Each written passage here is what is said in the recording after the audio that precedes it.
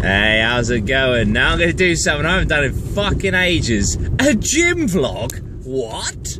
What? Probably got a load of subscribers I didn't even realise I used to fucking do them. Well, basically, what I'm going to talk about, I'm not going to talk about what I did chest and calves account. I'm going to talk about never take 4 months off of hardcore training, because when you go back, you will fucking die, okay? So there's been a massive reduction in weight that I can lift. That was to be expected. I fatigue a lot faster. That was to be expected.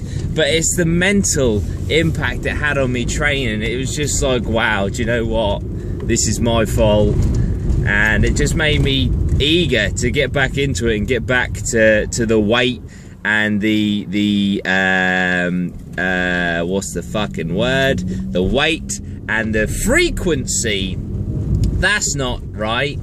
The amount of repetitions is what I'm getting at. Fucking Jesus. But yeah, so it was a massive impact, and it's like, well, do you know what? I made my bed. I'm not going to fucking lay in it. I'm going to get out of this bed, and I'm going to get back into fucking training. And I am spurred on and motivated to get back up to the weight that I was.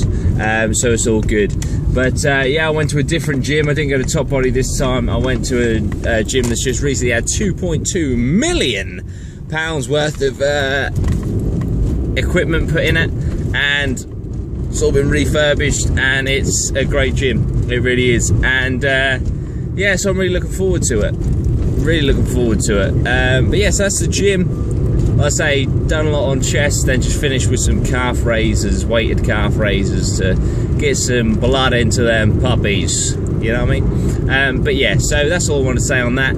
What have I got coming up? We've got some Heroes of the Storm, we've got some Call of Duty, and we've got some Hearthstone. And yeah, so I'll see you in those. Thanks for listening, guys. I really appreciate it. Please share my YouTube channel. Please subscribe. I love you all forever. Thank you very much. This is what I want to do for a living. And if you can make that happen, you're making somebody's dream come true. You know what I mean? All right, guys. See you later. Bye.